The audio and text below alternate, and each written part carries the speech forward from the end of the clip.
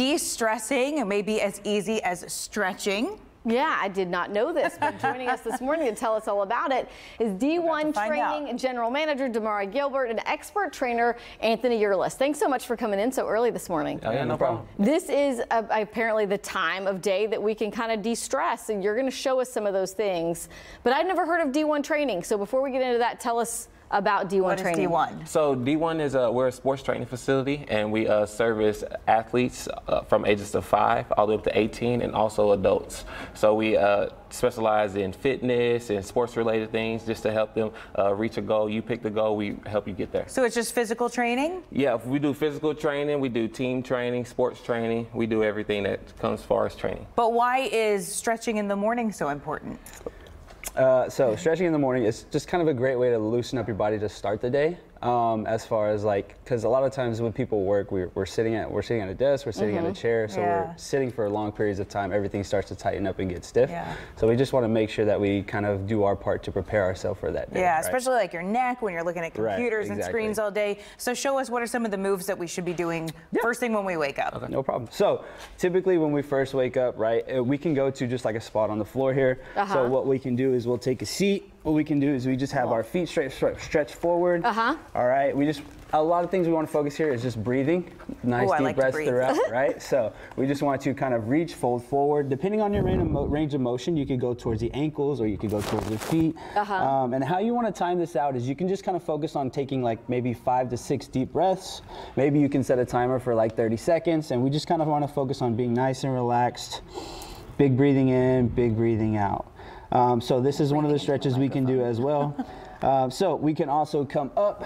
So like you said earlier, a lot of the stress on the shoulders, traps, all that stuff, right? So we can kind of grab around here. We're just going to pull slightly, nice easy pull. We're not trying to like yank our head off or anything like that. So just a nice easy pull. Again, we can count through breathing, right? 5, 6 deep breaths, maybe like 30 seconds, and we can kind of release that tension. We can also go tilt the head kind of towards the armpit, tilt the chin towards the armpit. You'll get a little bit of a deeper stretch down there. And again, you're just holding that for, a few deep breaths and stuff like that. So one I like to do to kind of help decompress the low back. A lot of times when we're seated, back starts to tighten up, that kind of thing. So we can take for example, our left foot, we can cross it over just like this. And then we take our right arm, we're just gonna grab here, left arm goes back. We can go to the elbow and we just kind of twist and kind of let the spine decompress through that way. Again, try to be present, focus on deep breathing. Nice and under control. And like I said, holding for about 5, 6 deep breaths or maybe about 30 seconds, maybe even a minute if you're kind of, advanced with it. So we can come out of there and then we can also just same thing with the other side. Boom, coming over across. Again, nice deep breathing, holding that stretch. All of these you repeat on both sides. Yes, ma'am. Yeah. I mean, and with a lot of these stretches, it's something that a lot of people may do like at the end of a workout. Right. But I don't know, I certainly am not in the habit of just doing them regularly when I'm not planning on working out. Right. So yes, it can be something that's done regularly. So it could be something that's done like when you wake up. It's also a great option to do like before you go to bed to kind of help the muscles relax, to kind of increase the quality of sleep as far as like, making sure everything is just, just nice and relaxed. Yeah. And we always do stories about, like preventing injury. It's good to stretch, but still like people just dismiss it as like, people even leave workouts early. Yes, I know. I'm like, this is the best part. Don't go. Like, the last 5 minutes of stretching, I'll just leave. But what's the importance of it? I believe that it really brings us to the present, in the now. A lot of stress, a lot of depression. It just comes from us worrying about things in the future. But when it comes to our stretching, it brings us to the present, brings us to focusing on what we're into right now and focusing on our body. Because with stretching, it increases the blood flow to our muscles and gives you a clearer mind, helps you just overall feel better. Yeah, give us another example while we're talking to. No problem. So another one, this one, we're gonna have to do a little transition work. Okay, so we're gonna go into just a common one that's just called like a child's pose.